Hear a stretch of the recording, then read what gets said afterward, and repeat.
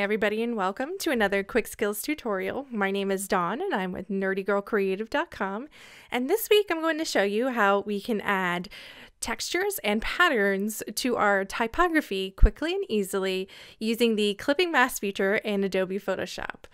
Alright, let's get started. So we're going to be working in a new document and it's about 1,000 pixels by 1,000 pixels, and the first thing I'm going to do is go ahead and hit T on my keyboard so we can go ahead and type out our typography. I'm just going to stick with the word typography. So there we go. And I am working in the font King Basil Light. I enjoy this font just because it has a very nice handwritten feel to it. It's quite bouncy. And the first thing we're going to do is I'm going to show you how to add watercolor texture to your typography. This is a really fun and popular way of adding a little bit of spice to your typography, and I see it all the time on Instagram, everywhere. So I'm going to go ahead and we're going to use this watercolor texture here. And it is a soft watercolor texture that you can actually find in my watercolor textures pack over at nerdygirlcreative.com. And we're going to be working with number 12. It's this very nice reddish pink to a purple color. And I'm going to go ahead and hit place. And as you can see, it fits it to the document. So I'm just going to come out a little bit. I'm going to resize the texture just to make it a bit larger. I'm going to go ahead and hit OK. I'm going to kind of move it down just a little bit.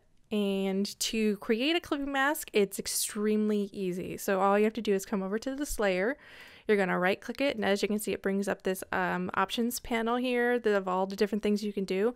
And the one we're going to use is create clipping mask. And boom, there you go, watercolor texture.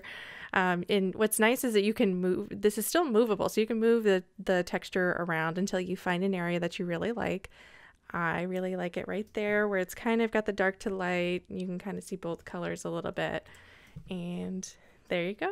So I'm going to go ahead and turn this layer off. And the next thing I'm going to show you is how to add glitter.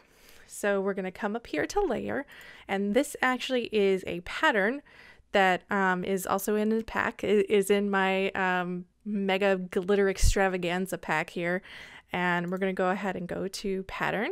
I'm going to go ahead and hit OK, and we're going to go ahead down here and choose a pattern. I am going to choose Hot Pants, which is this very nice pink. I'm going to scale it down to about, oh, that's too big. About 80. I'm going to scale it down to about 50. There we go. I'm going to go ahead and hit OK. And then we're going to do the exact same thing. We're going to right click it and then create clipping mask. And there you have it. Fancy, fancy glitter. And since it's a pattern, you see how I can pull it basically anywhere. And that's because it is seamless and you can pull it and move it around everywhere you want. All right, going to go ahead and turn that off. And finally, I'm going to show you how we can add a nice JPEG pattern to our typography. I found this pattern, I believe, on creativemarket.com, and I believe I got it for free on one of their, freebie Mondays that they have. You get 6 free, goodies every week.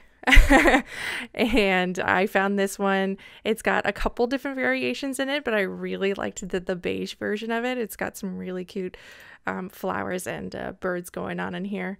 So I'm going to go ahead and place it, and then I'm going to hit OK. So we're going to do exactly the same thing and create the clipping mask. And as you can see, this pattern actually has quite a bit of beige in it. It'd probably be a little bit easier to see if I'd used one of the darker versions of this. I think there's a blue version as well, and maybe a completely black one that has a black background, but I really liked this one.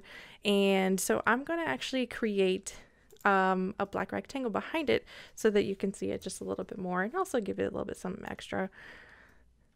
A little bit of diversity here, what we got going on. So you're going to want to create your rectangle, and then you want to make sure that it is below your typography so that you can see it.